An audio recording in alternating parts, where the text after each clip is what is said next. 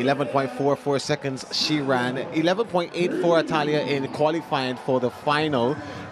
Were you know, it was a pretty decent race for you. You won it comfortably. Well, you finished second. Well, you won comfortably.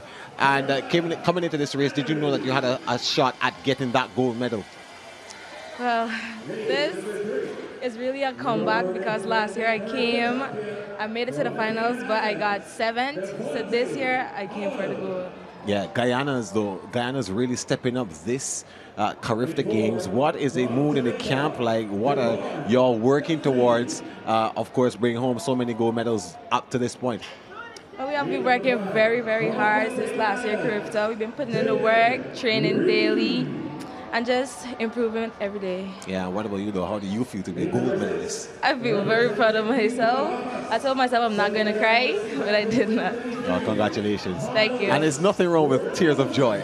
But yeah, that's Atalia Hickson there, the gold medalist. Girls under 17, 100 meters. Back to you. Nothing wrong with crying.